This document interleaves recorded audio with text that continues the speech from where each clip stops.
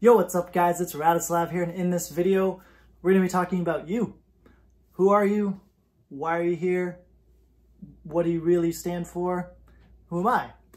And this video is going to be a large video with a lot of topics covered, so let's buckle in because it's probably worth 10 videos worth of information in this. And we'll start with the ego. Ego kind of separates you from the rest of the world, defines who you are and who you believe you are. The ego is something we think we have control of, but realistically we don't until we start looking at it and deciding we have control over it. When you're a baby and you're born, you don't have a name. You don't really associate like, I'm Radoslav, this is what I stand for, this is who I am. A lot of the times as adults, people believe what they believe is coming from them, but it has nothing to do with them. It's what happened to them as a child. Growing up watching their parents, brothers, sisters, friends, media, commercials, TV, propaganda that teaches you what you should believe and the values you hold. If you're a different country, different culture, we can see that. There's just different values. And in that, we're going to discover and play with how you can actually define yourself. A thought experiment I like is to imagine you can download your brain into a computer spreadsheet and see every piece of knowledge you have in your head. And what you're going to see beside that is a person or thing that gave you that information. How to tie a shoe, mom. How to write the word, dad. How to cook eggs, Gordon Ramsay on YouTube.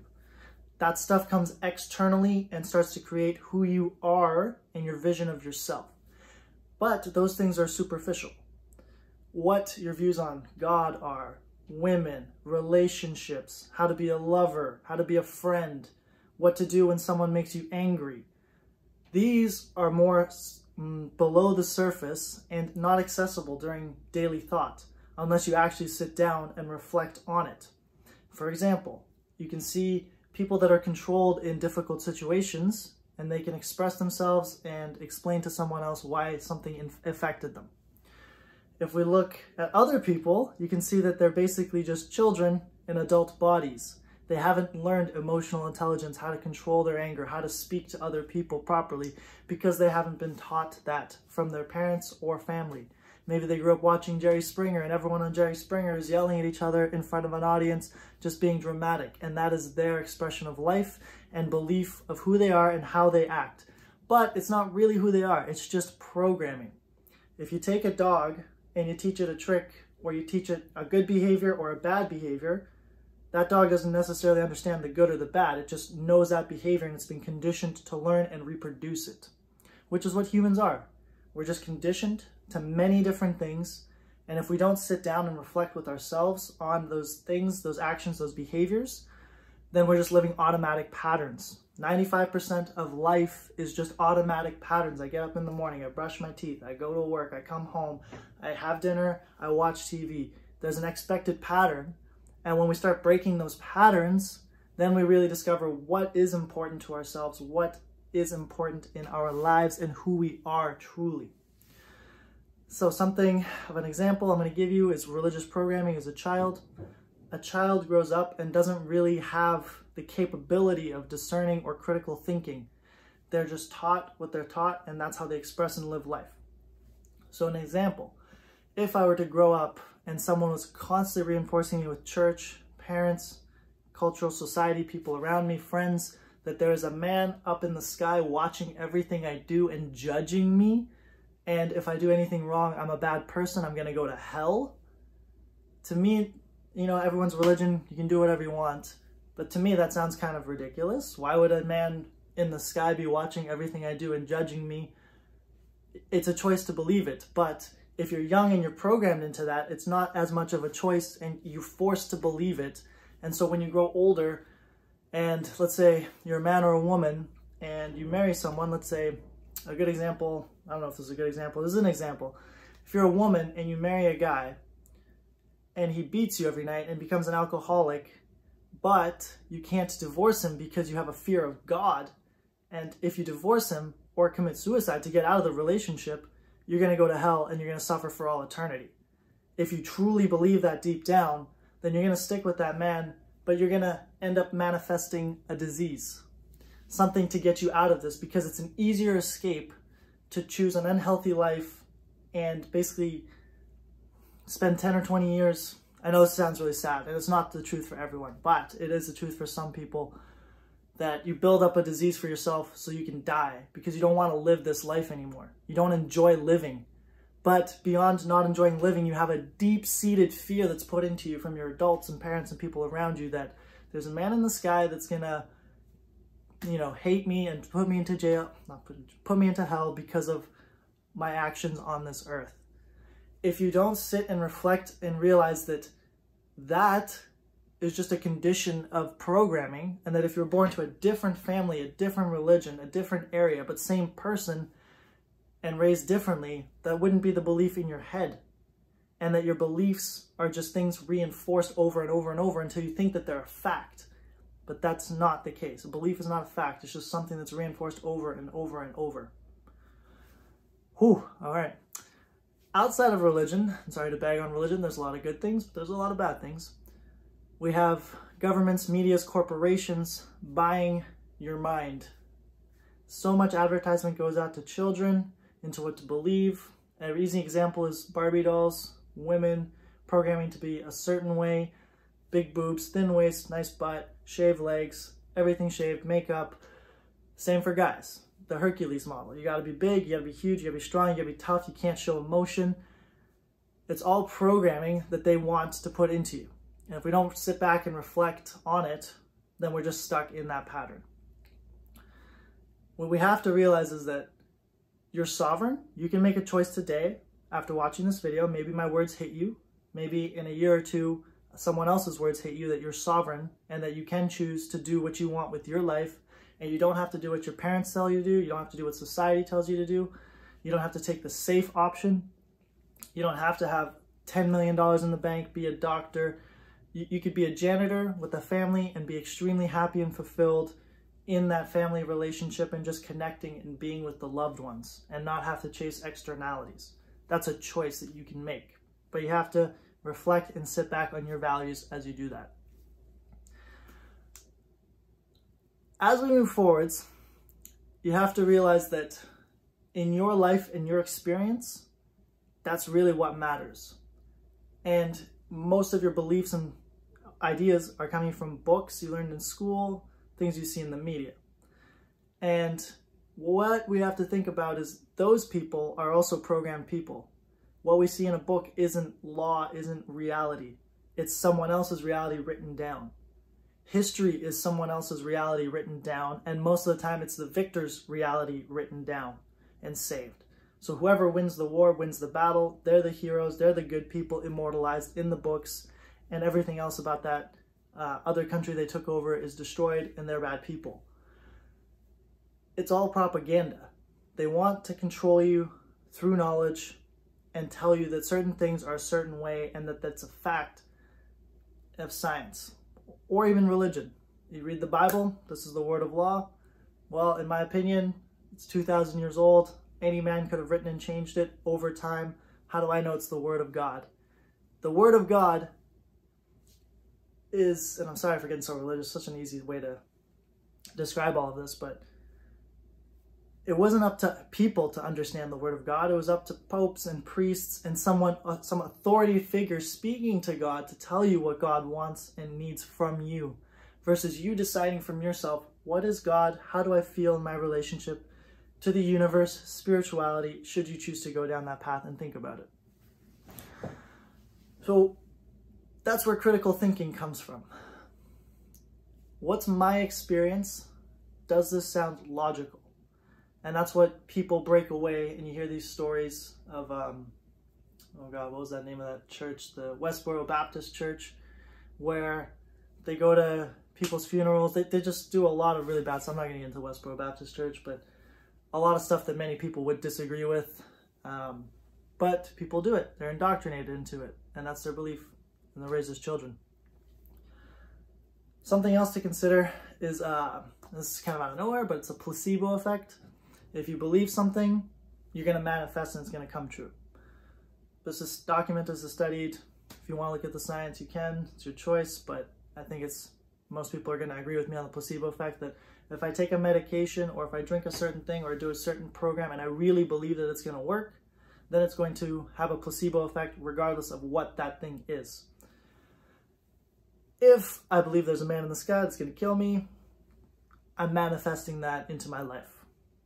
If I believe drinking water a special certain way is going to heal me, I'm going to manifest that into my life. Same way as if a doctor tells you you have cancer, you're going to live, you only have 3 months to live, more of a nocebo effect. You didn't take anything, but this authority figure that you really believe in is telling you have something, you manifest it. And this is documented too. People will die of cancer. They open up the body, there's no cancer. The person just manifested their own death because they believe so strongly in this doctor telling them that they only had 3 months to live, that they manifested 3 months of living. Let's extrapolate that. People think, and I hear this argument all the time, our technology is getting better, we're living longer, so because of that, there's more opportunity and chance to get it to these age-related diseases. Cancer, Alzheimer's, heart attacks, and it's just because we're living beyond 30 years. You can choose to believe that, there's research into it, but again, it's a belief. Until I get to 60 years old, 80 years old, and even then I only know because of my body, I'm just being told by random people that I don't know, that I've never met, that, oh yeah, around 45 years old, research shows you might get a heart attack, 50% likely. I don't know what the numbers are. But for men, that's around the time when you start getting a heart attack.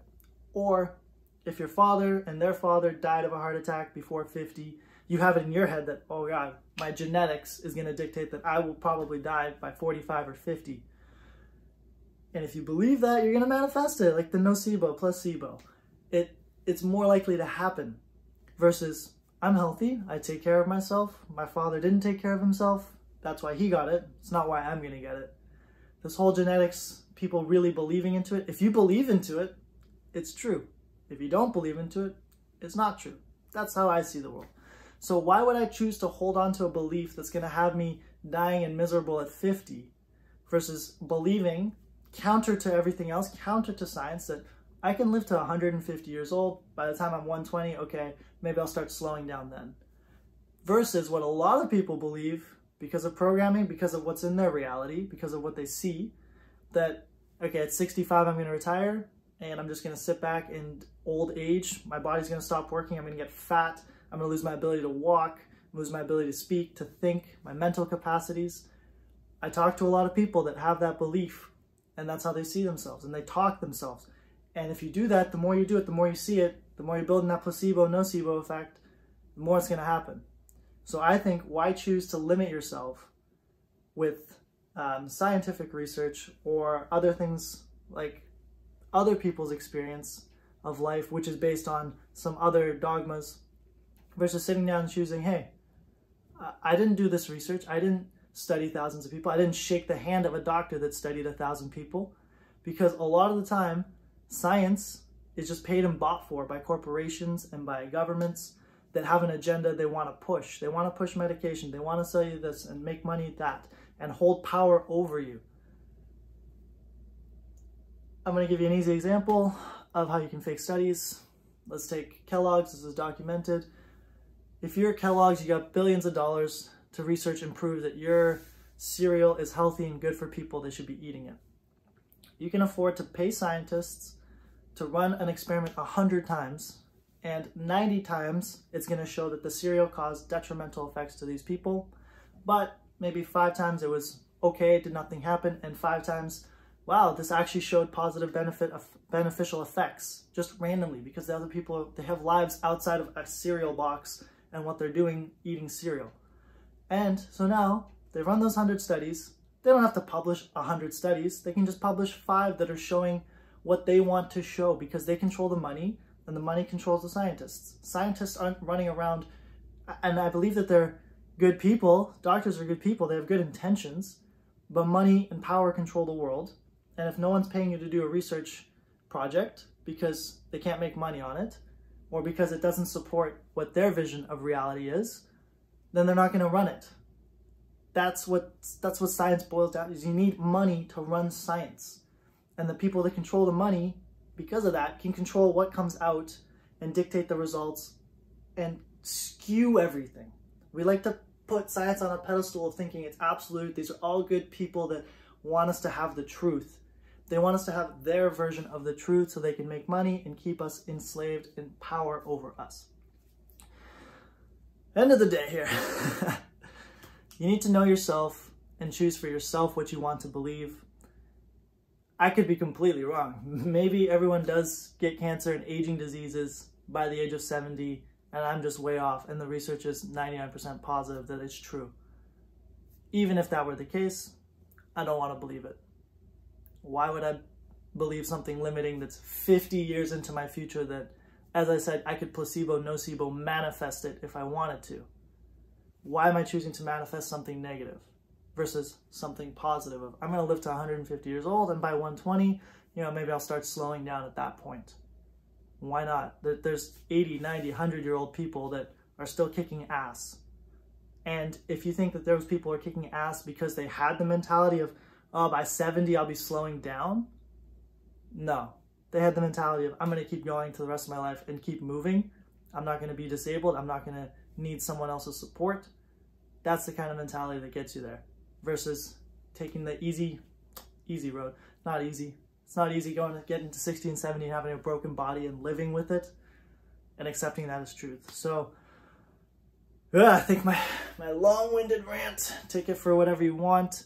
Reality, who you are, you decide moment to moment, and you can choose the best version of yourself or the pre-programmed version of everyone else's beliefs. And if you think most people are living their real beliefs and sharing value to you, they're just living their programming and the people that taught them and those people that taught them, versus questioning, are my parents right about this? Was my teacher really right about this? Anyways, thank you guys for listening, especially if you made it all the way through. Make sure to subscribe. Share this video if you found it valuable. If there's someone else in your life that you think would see value in this, please share that. That's why I make these videos, is to help people. So I hope you enjoyed, and I'll see you in the next one.